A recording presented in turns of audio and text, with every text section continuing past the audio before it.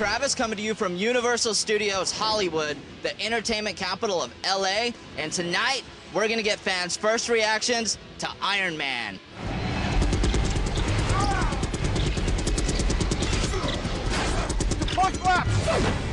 Iron Man is finally here. Was it worth the wait?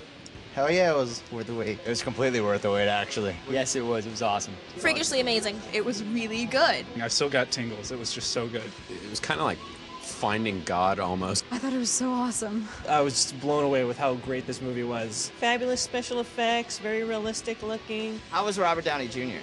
He's excellent, actually. I was surprised. I didn't think he was going to be good. I actually really liked him. You really did believe that he could be Iron Man. He was great. I couldn't think of anybody else to play the role better than he did. I think that Robert Downey Jr. is attractive. He just had the character down pat. I don't know if that's how he lives his lifestyle, but I mean, it was amazing. For all the gadget lovers out there, what was the coolest feature on the Mark III? The actual suit. I like the fact that the suit flies. The boots and how he flies and stuff. The one on the Iron Man where his like little things come up and then they just target. And just the darts shoot out. The blasters in the hands. I think it's a toss-up between flight and having a little tiny rocket blow up a tank. There's quite a few comic book movies now. Where would you guys place this one on the top 10 list? Oh, it's definitely in the top 5, I think. I would say number 2. X-Men's my favorite of all time. I'd say it'd be number 1. Top 5, definitely. 3 at the worst 4. Number 2, underneath Batman Begins. Definitely one of the top 3. It was actually surprisingly accurate. What would you like to see when they make a sequel? I'd love for the next villain to be Mandarin.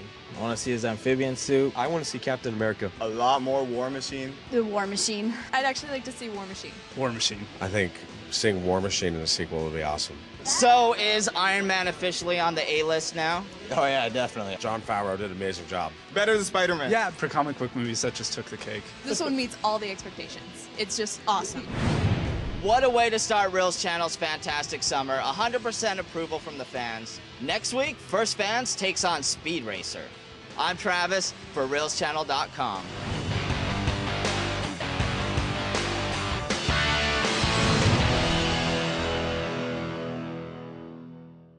Stay after the credits for Iron Man.